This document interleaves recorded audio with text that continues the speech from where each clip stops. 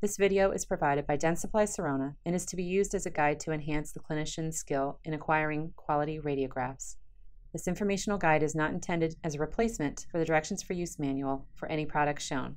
Always check your manufacturer's guidelines for recommended use of equipment. Place the bite block into the patient's mouth and center it behind the area being radiographed, mindfully observing the treatment area. Utilize the handheld portable X-ray device to acquire the image. Using the XCP Short Arm aiming device with a handheld portable device and following these simple image receptor placement recommendations can aid a clinician in capturing quality images. Thank you for viewing this instructional educational video brought to you by Dentsply Sirona.